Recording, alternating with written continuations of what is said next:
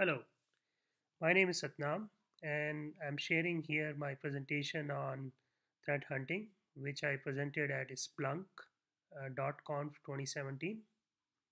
So let's talk about threat hunting. So threat hunting is not a new term; it has been known in the industry. Typically, a threat hunting starts with alert triage using threat intelligence and other data sources like IDS, IPS logs, firewall logs, Windows authentication logs, endpoint endpoint logs, um, or it could be bro logs as well. And the way it starts is threat analyst is starts with an hypothesis. See, for an example, you want to find suspicious processes in Windows operating system. So in that case, you will start with Windows endpoint logs and Windows process logs, and then use a outlier detection method to find the suspicious or the outlier processes. So most of the threat hunting boils down to anomaly detection or the outlier detection problem, and we can use data science to automate that.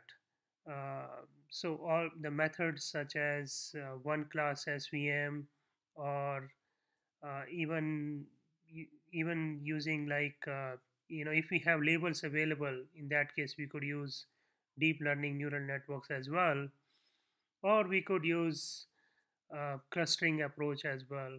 So various data science algorithms could be used, but most of the data science algorithms are only able to generate anomalies, and you still need threat analysts to validate them.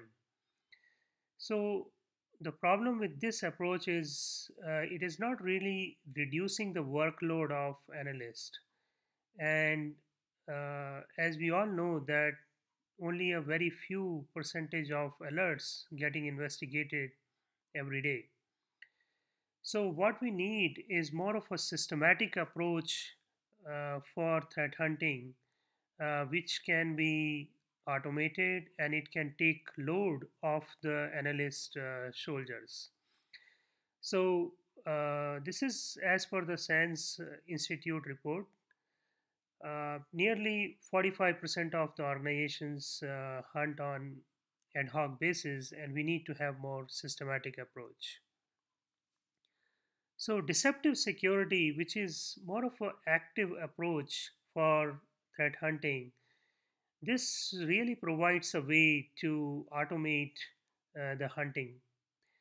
So deceptive security is a new form of honeypots, honey files, and all honey star dot star. Uh, it is actually providing a platform where we can deceive the attackers using multiple type of deception elements such as decoys, breadcrumbs, lures, and baits. Decoys are something like fake network hosts, network services, and even the entire network altogether. So we can have all these deceptions could be also at various types as well, low, medium, high, and so on.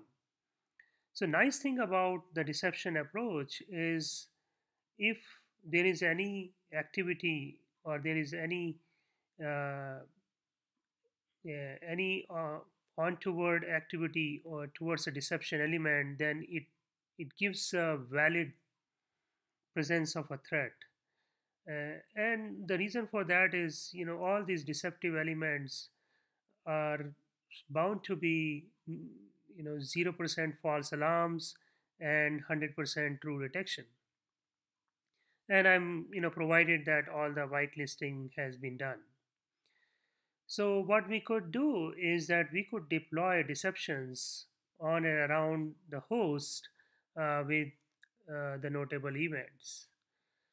So the way it starts is we could take the Splunk ES notables, or it could be any other dashboard which threat analyst has made.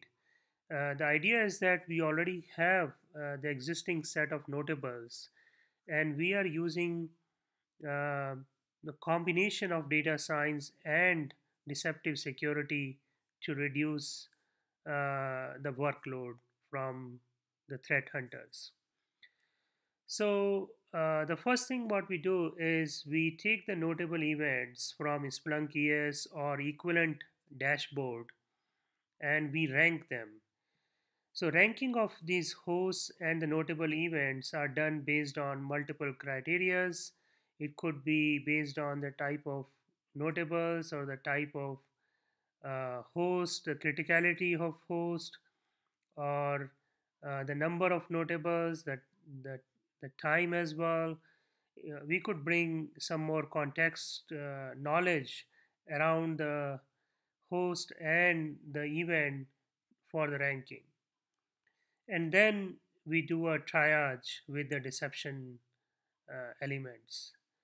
So here is a entire threat hunting process. We start with the notables. These notables again could be from Splunk ES, or it could be from other SIM or equivalent security dashboard which analyst has made it. And then we use data science. And the data science engine here, we are calling it as threat hunting intelligence engine. And this engine actually ranks the hosts and the notables as I described earlier, using frequency and the criticality and other contextual knowledge around the host and about the notable, and so on. And another thing which it does, it figures out that what type of deception and how many type of deceptions and where they should be deployed. And all that deception strategy is executed using this data science engine.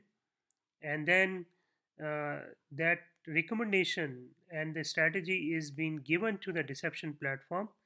In this case, a Calvio deception platform deploys the deceptions, and then if there is any activity around those hosts or around those decoys and those breadcrumbs, then we get an alert.